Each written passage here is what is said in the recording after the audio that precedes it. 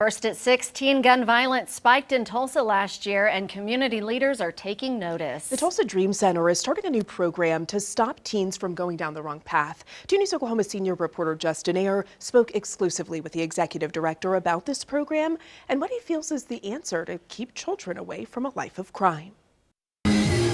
Whether it be community service like packing up food to give to those in need, or playing sports, the executive director of the Tulsa Dream Center says it's all about keeping kids busy.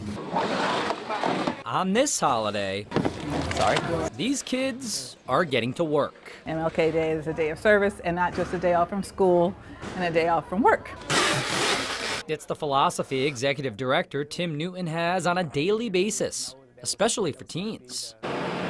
We told you last year, Tulsa police say juveniles are responsible for all or part of about 40% of the city's shootings. It's really heartbreaking, honestly. Newton's about to launch a new youth diversion program where his team will recruit high school students from Webster and McLean to join the Dream Center. The goal is really to how can we impact those 2 particular schools that have boys and girls that are going into, that are just involved, and divert them from the situations that they're in to do something more positive. In a study conducted by Georgetown University's Center for Juvenile Justice Reform, teens stay away from crime when they're busy, with jobs, sports and music, and community service.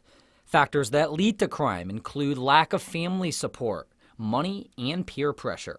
When you talk to children who commit crimes, what do they tell you? They didn't have anything to do.